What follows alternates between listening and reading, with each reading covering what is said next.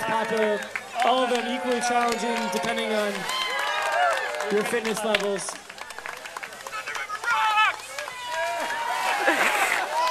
Patti Joyce from Standish, Maine, finishing up.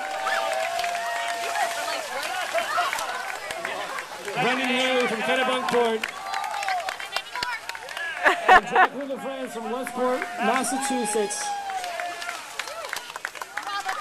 Oh, yeah, she's getting it all off here.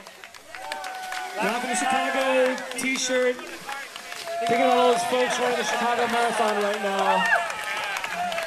That might be tough, but doing a backflip into the mud pit is way more impressive in my mind. Diane Kelly, 26 of Brookline, Massachusetts, followed by Rebecca Kozlowski from Wisconsin, Maine.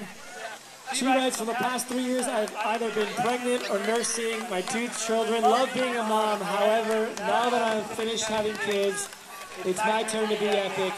And there she was, finishing up the mud pit.